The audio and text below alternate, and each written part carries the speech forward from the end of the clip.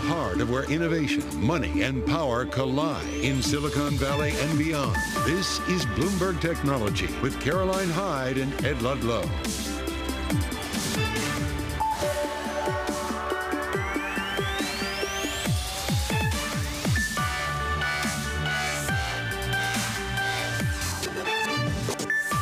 I'm Caroline Hyde at Bloomberg's World Headquarters in New York.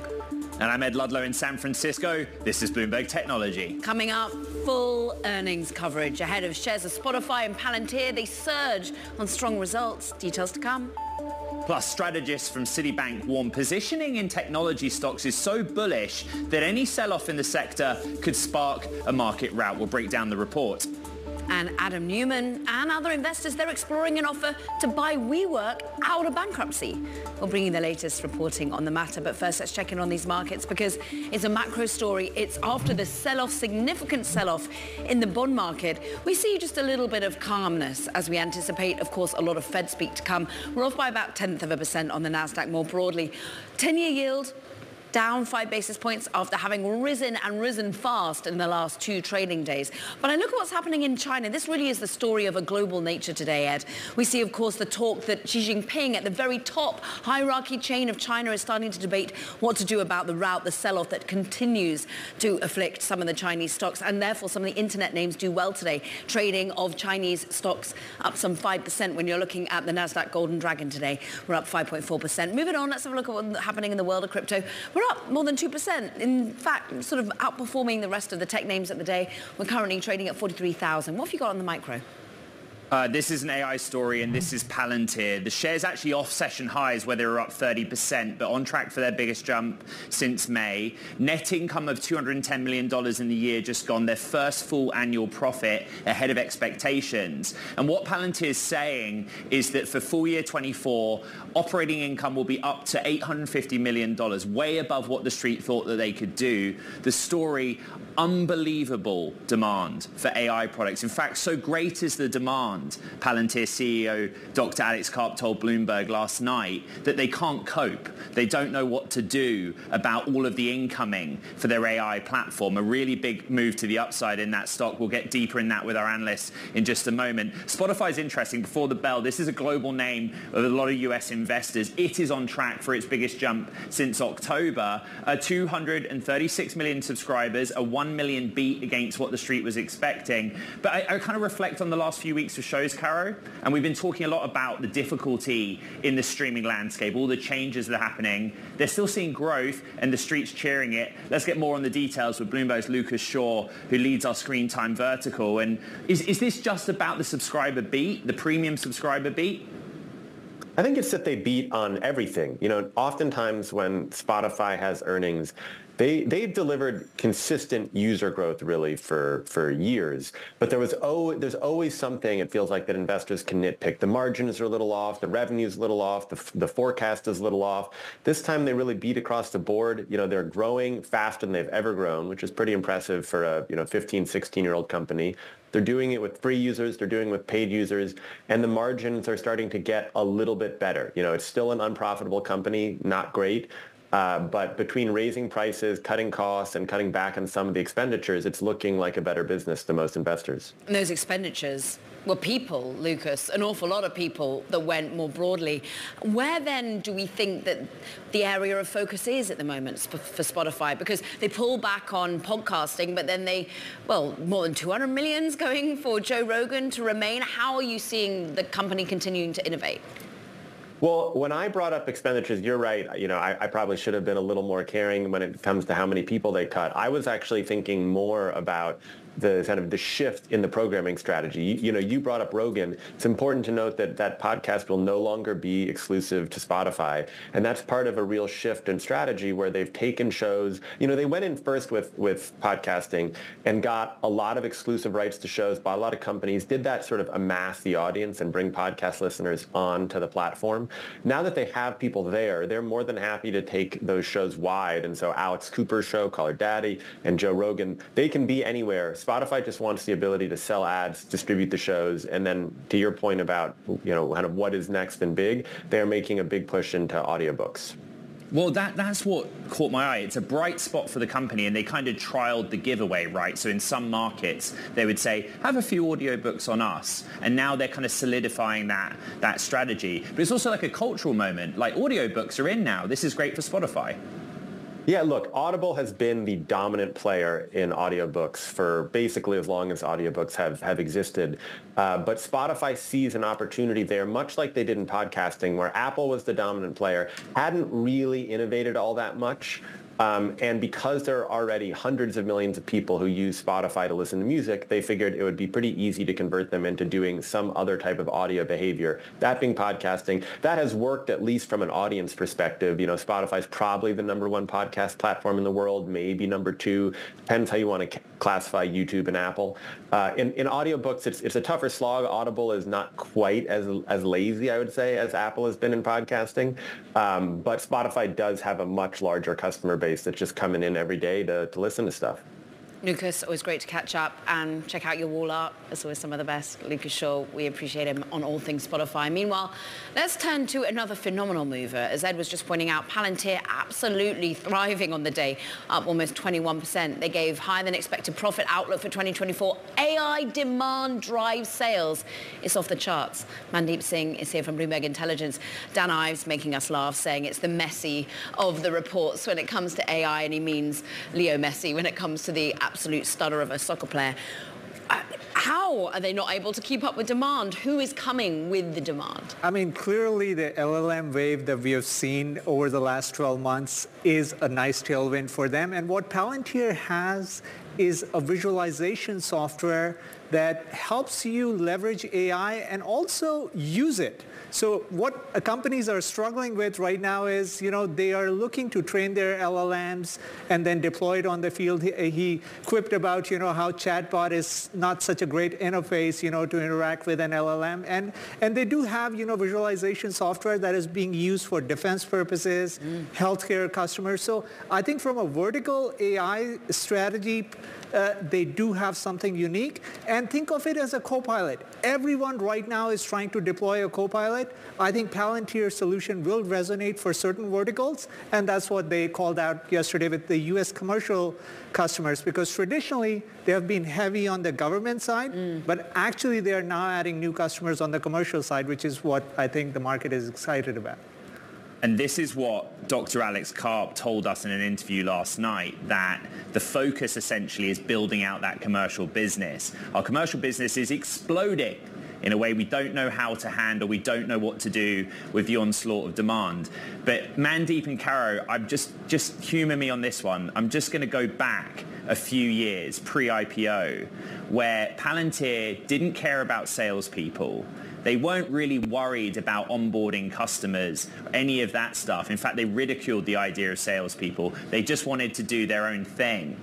Now, Dr. Karp's basically saying, we need some sales reps and some sales engineers, and we need to be able to give this to customers. Are you convinced, Mandeep, they can actually do that, make a business of it? Yeah, look, they have a very different selling motion. So compare them to hyperscalers, what Microsoft is doing with OpenAI, really setting infrastructure, and then OpenAI providing the LLM and making it easy to train your own model. Palantir's solution is more out of the box. If you have geospatial data, you can use their platform and it offers something unique, but I don't think it applies to all sorts of enterprises. And that's where, having a sales force could help, but we also know the customer acquisition costs go up when you have a direct sales force model. So to me, the competitive dynamics are between, the likes of Palantir and Snowflake or Databricks that also compete in the same space, but they leverage the public cloud more than Palantir does, which is more on-prem. So it's really about enterprises doing on-prem versus leveraging the public cloud here. What's interesting is he's pulling employees out of Europe at the moment. Germany, France, he just thinks that at the moment the demand isn't there. He thinks Europe's sort of not taking part in this AI wave. Are you seeing that, regionally speaking? Well, so I think it makes intuitive sense because Europe is probably behind when it comes to leveraging LLMs or customizing LLMs. So from that perspective, even though there are startups like Mistral over there, you don't see companies being at the cutting edge of deploying these LLMs. So one could argue that right now the market is not ripe for deploying. They just don't want to use a U.S. company.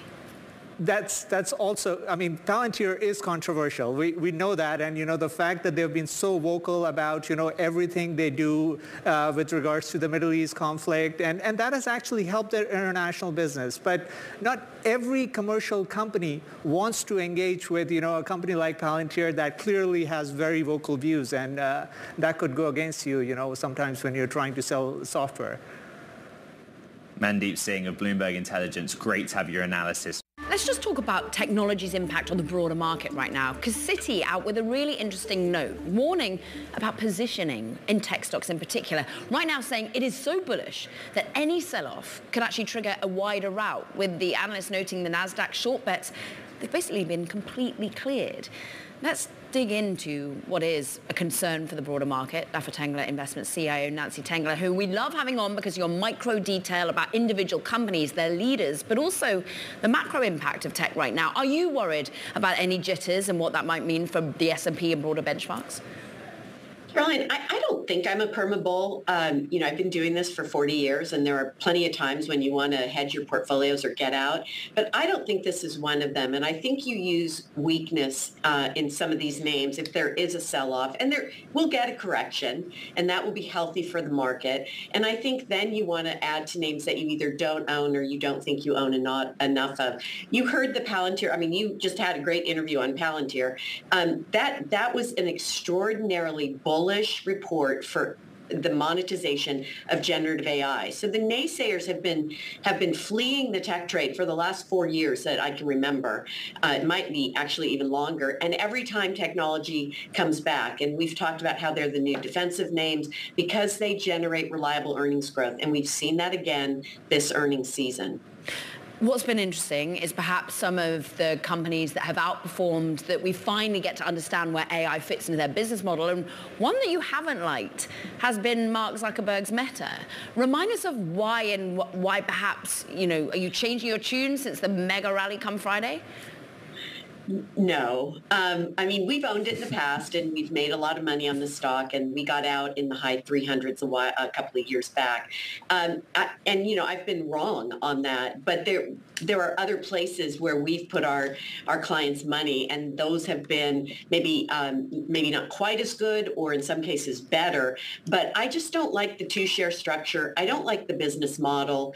And I've been wrong. So it's an advertising company for sure. They are going to adapt and adopt AI, and that will probably continue to drive margins. But there's better places in our view. So that's where we've been hiding out. Okay, so what would Meta and Zuckerberg have to do to change your mind? Well, I think for now we've missed it, Ed. And so I love the dividend, and whether or not it was self-serving, I think he keeps about $700 million a year from the dividend. I love the notion of it, and I think Google should be paying attention. Amazon, which is a free cash flow horse or tank, however you want to characterize it. But in terms of Meta, I think we've missed it. So it would have to come down from a valuation standpoint, and we would need to see continued monetization across their platforms. But, listen, he's done a great job, and there's no disputing it. Nancy, there are a few things as romantic and poetic as the Bloomberg Markets Wrap headline, which reads, "Wall Street on hold as traders await more Fed speak." The inspiration and energy in the market. But it reminds us, forget all of the AI stuff, we're still waiting on the Fed, right? I think I think the market is beginning to not listen to the Fed. And the reason I say that, Ed, is if you go back and look at Chairman Powell's comments, historically, he has been adamant about, we're not even thinking about raising rates. We won't raise 75 basis points. We're going to stay higher for longer. And each time he made those statements, he reversed himself a short time later. So I think what the market is seeing is, we may or may not get a cut in March, but we will get cuts this year. I think that the market is willing to coexist, as we did in the 90s, and I've talked about that on your show, with higher interest rates because they're not debilitating. And we've seen that. I mean, for the large tech companies, higher interest rates have actually been augured well to their balance sheet. They've grown cash because of the higher interest they're receiving on cash. So I think that the market is saying, okay, productivity is improving. There is a tight labor market. And again, that's going to continue to benefit technology companies. The Fed matters less and less each day that goes by, in my view. Nancy Tengler of Laffer Tengler Investments. Great to catch up. Great to have you on the program. Thank you very much. Coming up here on Bloomberg Technology, WeWork co-founder Adam Neumann and capital providers, including Dan Loeb's Third Point, are working together to explore an offer to buy the co-working firm out of bankruptcy, according to a letter sent to WeWork's lawyers. I did just say that, and we will discuss it next, Caro. Deja vu. Adam Neumann again. Meanwhile, let's have a little look at what's happening with Hertz, because actually we're now trading higher on the, of course, juggernaut for car rental. We're up some 9%. We had dipped into the red earlier because they massively missed in terms of their overall earnings per share. Loss adjusted, $1.36 per share is what they got. But why? Because they're selling down. They're offloading those 20,000 Tesla EVs, about 1/3 of its overall electric fleet. But for now, investors starting to see some opportunity as to how they cut costs going forward. This is Bloomberg Technology.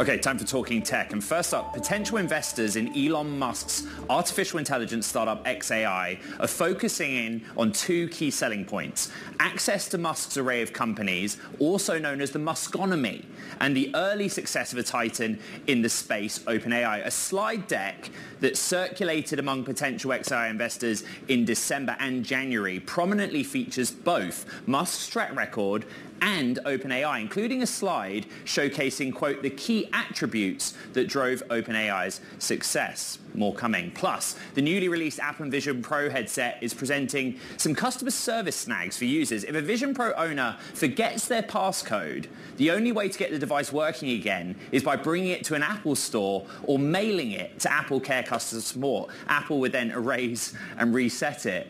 And WeWork co-founder Adam Neumann is teaming up with capital providers, including Dan Loeb's Third Point, to explore an offer to buy the co-working firm out of bankruptcy. That according to a letter sent to WeWork's lawyers. Neumann and Third Point have been trying to get the information necessary to formulate a bid, which would be for the entire company or its assets, back since December, Karen. And we are going to dig into this more because it's not the first time that Adam Neumann's wanted to ride to the rescue on this. Mark Millian joins us now for more on the story. And actually, like late 2022, he was trying to make bids to basically resuscitate this company he was so associated with. Yes, so apparently there's been a lot happening behind the scenes that hasn't been too deeply reported on, but Neumann just can't let go of this old company that he started. So it's like we're maybe going to get We Crash Season 2, Adam Neumann coming back. It'll be fun. So yeah, as you mentioned, he apparently made a bid in 2022, according to his letter. He most recently offered another sort of bankruptcy financing offer, and now he's teaming up with other financiers to make a big bid, maybe to buy the whole company. He hasn't been too specific, but he says he's frustrated because the company's not taking him seriously, not giving him the information that he wants. Mark Millian sharing his idea of fun with the millions of viewers. What is WeWork? What it is now, and what they, if they save it, hope to make it into? WeWork is in bankruptcy. It's deep in debt. They can't pay their bills. They're renegotiating with their landlords. WeWork is in deep, deep trouble. And for a lot of people, WeWork is Adam Neumann, which is why in some ways this does make sense. I mean, he deserves much of the credit for driving the company into the ground, which is why he was kind of pushed to step down in 2019. But the last few years, it's been a tough economy for a real estate business, for a commercial real estate business in particular. So I don't know that Adam Neumann would have been able to lead WeWork out of the crisis that it went through in the pandemic. But what is WeWork without Adam Neumann? Can most people even name the last couple CEOs of the company? And so maybe this does make sense. Maybe this is WeWork's last shot, and maybe they should take him seriously. At least that's what he's arguing to the company. All right, Bloomberg's Mark Millian on the what next for WeWork. We'll keep tracking it. Another top story, NVIDIA and Cisco are teaming up to help companies build in-house AI computing in an attempt to push the tech beyond the big data center providers. Cisco is going to offer NVIDIA-based equipment popular for developing AI models along with its own networking gear. And herein lies the story. Forget H100. There are other things, Ethernet cables, other server design components that go into all of this. And Cisco's been saying for a little while, we will get some of this. Yeah, no, that's absolutely true. What Cisco is really offering here more than anything else for NVIDIA is a sales force. NVIDIA doesn't have a channel into this world of companies, of corporate data centers, of all of these small to medium all the way up to large companies that, want to perhaps get in on the AI game, want to perhaps put their own hardware in place, but just have no real way of doing that. And that's what Cisco can offer for NVIDIA here, or at least that's the plan. The NVIDIA processors go into the M7, but if you look at where NVIDIA sells to, the cloud providers, it's kind of shifting some spend, basically. Well, they're trying to, right? I mean... Not a done deal, yeah. Tremendous success with the cloud providers, and that's absolutely wonderful. It's driven their sales to, unprecedented levels, and it's great, but it's already 40% of their revenue. There's a risk there. I mean, what are Microsoft, what are Amazon, what are Google doing? They're making their own chips. Clearly, they know the importance of these things and want to do it themselves. They don't want to be beholden. All right, Bloomberg's Ian King, thank you. Well, the election, with Nevada holding its state-run Democratic and Republican primaries today, the U.S. election is on everyone's mind, including Meta's. The tech giant will begin labeling more posts that were created using AI tools as part of a broader effort to prevent misinformation and deception from spreading on the platforms Facebook, Instagram, and Threads during what is a critical election year. Let's bring in Bloomberg's Kurt Wagner. And Kurt, this morning you did an interview with Nick Clegg at Meta. And I guess the question around Meta is always whether that one definitive policy or point of technology is going to fix all of this, which we know the issue is the spread of misinformation. Yeah, and I think the easy answer is that no, right? There's never going to be a single solution to a problem, especially when it's complicated as AI-generated content. And while Meta is trying to, push forward into digital watermarking and metadata, right? So if you create an AI-generated photo or video using Meta's tools, or even some others in the industry, Google, OpenAI, others like that, there's going to be these sort of invisible markers on that content that then Meta can use to sort of label it. But, bad actors aren't going to follow those rules, right? They're going to figure out ways to try and get around these watermarks, to try and get around this metadata, because they're out to cause chaos. And so I think Nick Clegg, to his credit, acknowledged that this is not a one-size-fits-all solution, but it is better than nothing for them.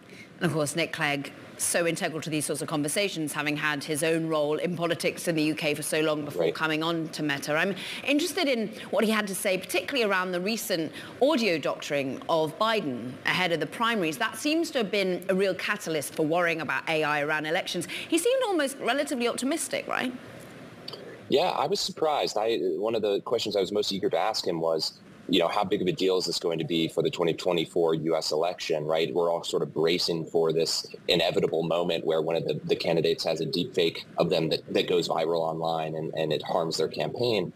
And Clegg was not nearly as concerned as I thought he would be. And most of that is because he's like, everyone is already looking for this stuff, right? The minute that this happens, the minute that, Joe Biden is seen in a deepfake, his campaign is going to raise the alarm. They're going to call Meta. They're going to call the press. And so his sort of feeling was like there's so many people paying attention right now compared to years past that he doesn't actually anticipate this is going to be as big of an issue as I think a lot of other people worry about. How refreshing, some optimism. Kurt Wagner, we thank you so much coming to us from Denver. Meanwhile, let's talk more about potential threats and indeed some of the benefits, the way in which AI technologies might be a solve and play a role across the year of global election cycles. Christopher Ahlberg's with us. He's CEO of threat intelligence cloud platform Recorded Future. Christopher, your expertise here, let's just dwell on what we were hearing from Kurt. The fact that there's some optimism that everyone's focused on it. So we won't be able to have this sort of level of misinformation and deep fakes that we're worried about. Do you agree? Yeah, no, first of all, I love optimism, just to be clear, so that's good.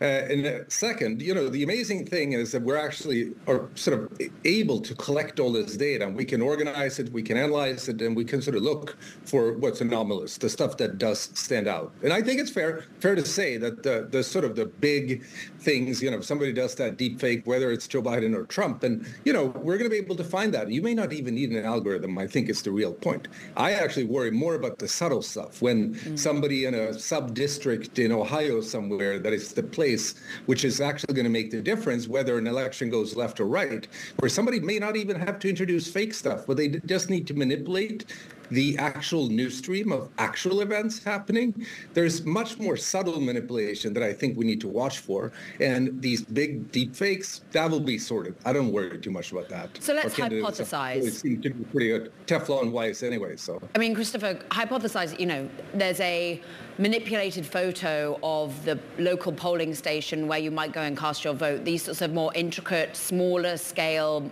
issues that really impact certain moves within certain states and geographies then. How do we as a nation give the average consumer confidence that they're not being manipulated?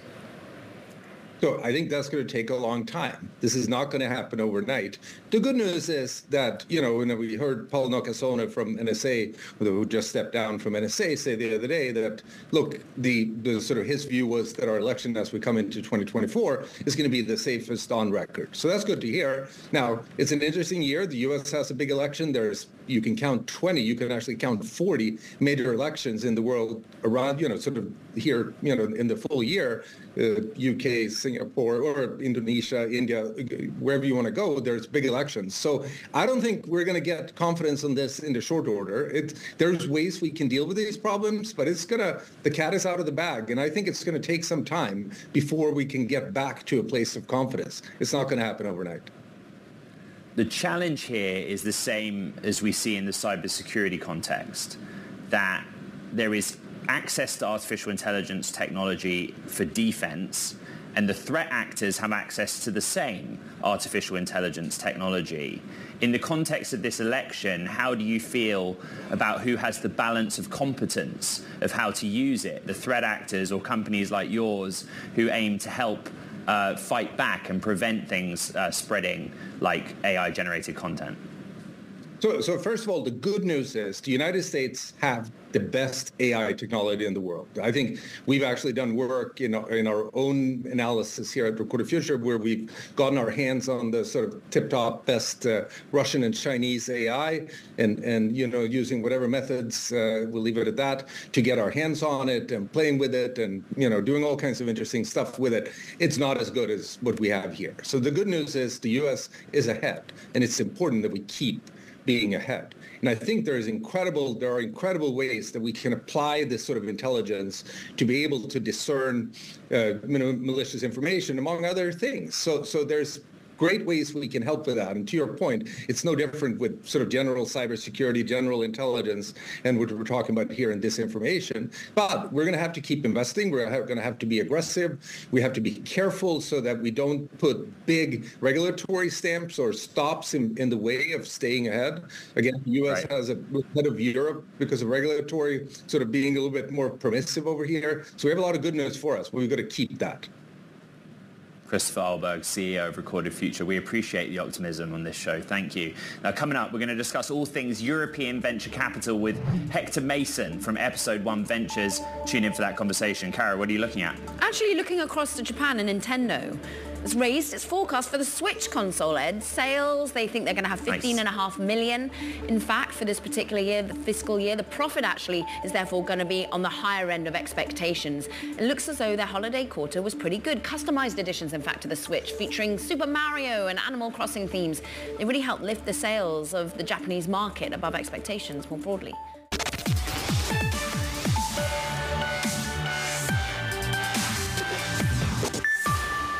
Let's take a look at the latest in the venture capital world over in Europe. Episode 1 Ventures, one of Europe's leading early stage funds, is launching a £76 million fund, their third, to invest in B2B software.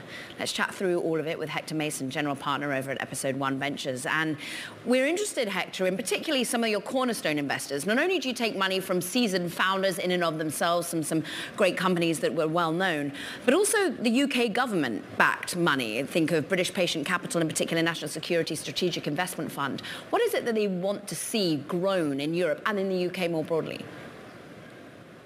Yeah, absolutely. Thanks for having me on. So we have been around for a while and we've built a really loyal following in our investor base. And so for a fund like ours, we're a B2B software fund investing at pre-seed and seed stage companies, largely based over here in the UK with checks of between £300,000 and about £3 million. It's really important to build that diversity among your LP base. So yes, we have institutional investors who've backed us fund after fund, but as you mentioned, we also have this fantastic group of highly successful entrepreneurs, including the founders of many unicorn businesses, who've chosen to trust us with some of their money in this latest fund. They come in alongside those larger investors who are investing in us really to ensure that the UK continues to deliver outstanding technology on a global stage.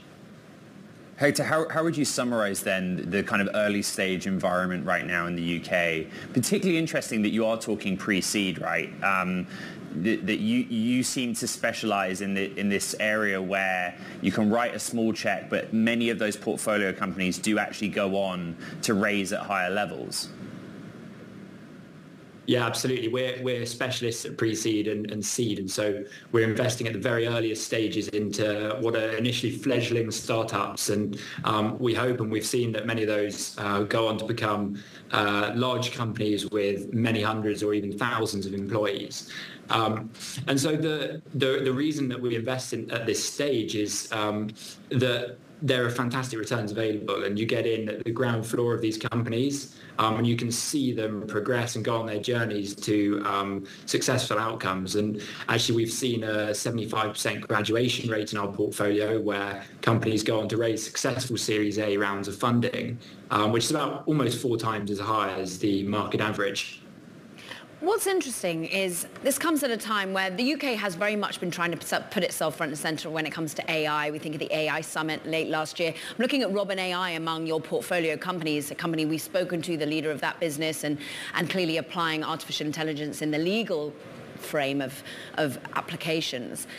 There is some interesting views out there in the UK at the moment that there should be more of an impetus to regulate, and the UK government isn't getting ahead of this. What have you made of the UK government saying, look, we're just waiting and we're watching and we're talking to civil society and entrepreneurship in the country more broadly? Yeah, look, it's a great question, and there's a lot happening in that space around AI regulation, and we actually have a couple of AI PhDs on our team here at Episode 1, and so we have a natural interest in the space, and it's really important that people are developing these technologies with an eye on being responsible. And so we love companies like Robin AI, and we have many other AI companies in the portfolio who are able to build real defensibility around their businesses, and whether that's through proprietary data that other people would find it very hard to access, so that they can train models that are highly effective and can outcompete other players in the market, or actually just more generally companies using AI as part of their existing SaaS tool to make their products better for their customers. We also really like companies that are using AI to help enterprise adoption and speed up that process. But you're absolutely right. A lot of focus needs to be placed on how we can do this responsibly. And we're pleased to see that the portfolio is taking responsibility there and being cautious around rolling out the technologies. Hector Mason, General Partner, Episode 1 Ventures. Great to have some of your time from the UK. We don't often talk about that UK market just in isolation. Really interesting conversation. A new AI company wants to tackle a niche problem in retail, finding a home for returned inventory that would otherwise be gathering dust. The company, called Vended It, is billionaire John Paul DeJoria's latest venture, and delighted to say he joins us right now on Bloomberg Technology. This is interesting. If I return any good, it'll end up in a warehouse somewhere, JP, yep. and there is a market for that. There are discounters, there are retailers that are looking for that big volume of used or returned inventory, but it takes a long time to get hold of it. Just explain the point behind Vended It. Oh, you would love to, okay? By the way, it's bigger than people know. 1 in 6 of most retail products are returned, 1 in 6. It's a $1 trillion business. About 3 years ago, it was around $80 million. This year, it'll be $1 trillion business. And what happens is this. People buy things. Manufacturers overload things, okay? And then what do they do with it? Sitting in warehouses, which costs money.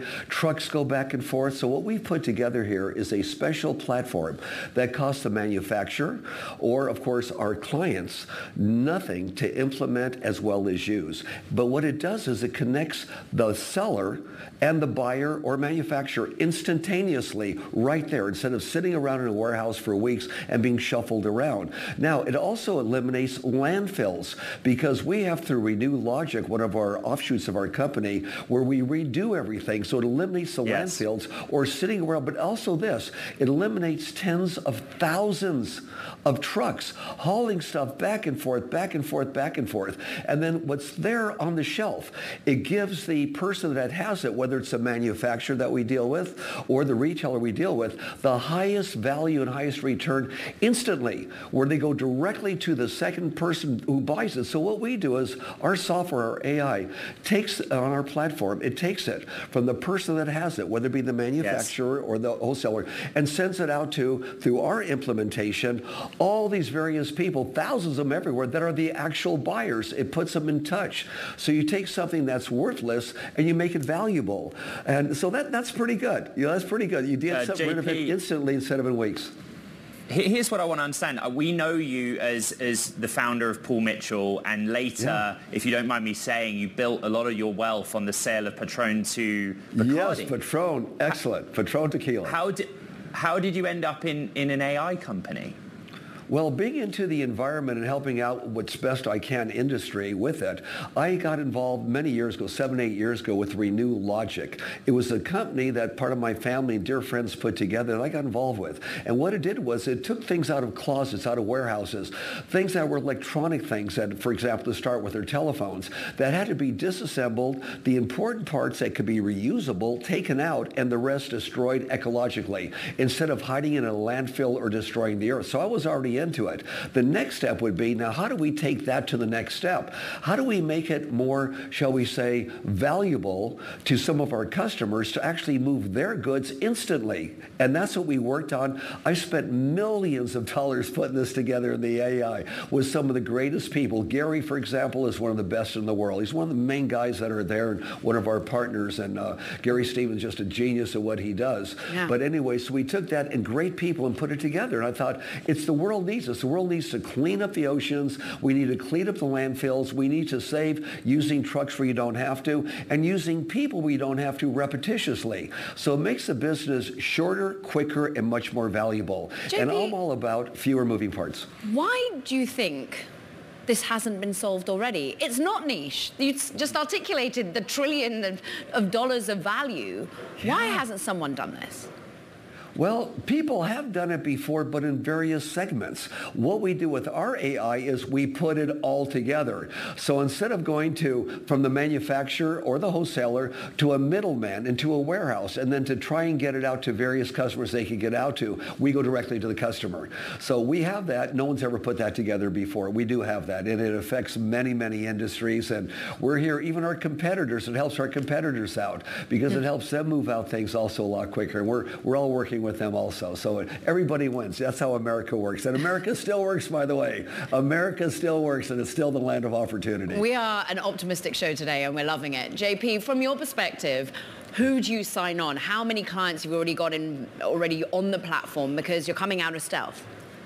I think the best way to do it is this. We went from one person getting involved in taking orders now, and we're going to be at the big show that's going on in Las Vegas, as you know, this week. I'm the keynote speaker there, to 17 people, from 1 to 17, just to implement it. We have people standing by for this right now. We have a few we've already implemented, but there's quite a few. I want to say it'll end up, once we're done with the show, probably thousands, because nobody has this. And it's an answer to a big question and a big challenge that manufacturers and retailers have had. Move it out, and also they get top value for their dollar. So instead of having to discount it all the way down and maybe at the end make no money, just move it out, right? Yeah. They actually get the top value out of it the way we do it. We eliminate the middleman.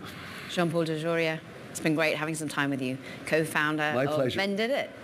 You got it. Peace, love, and happiness. And to you. Thank you. Meanwhile, you betcha. Peace, love, and happiness at the end of the edition of this Bloomberg Technology Ed. It's been a broad-ranging conversation, and we're still looking at the companies that are set to have earnings after the bell today.